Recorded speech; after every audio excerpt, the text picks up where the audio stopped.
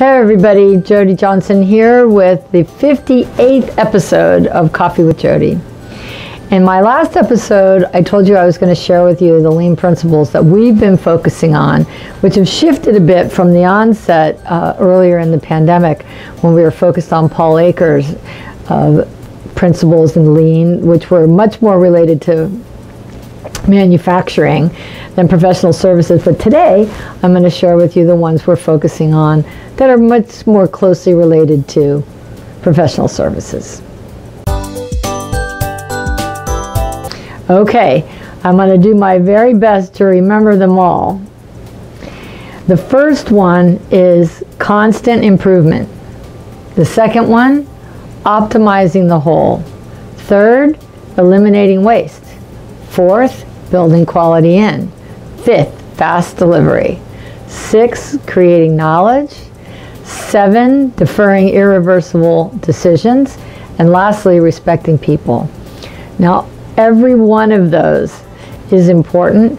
And so what we've been doing is each day we discuss one of them and how it's applying to what's going on in our business right now.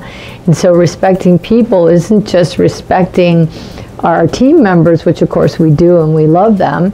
It's also respecting ourselves, our clients, our vendors, our colleagues, the people that we serve in our community, like just respecting people across the board. And that one is one of my personal favorites, along with eliminating waste. And that one we're doing like fixing what bugs you. And with the building quality in and optimizing the whole. So we're looking now at how do we optimize the whole of everything that we do with a client.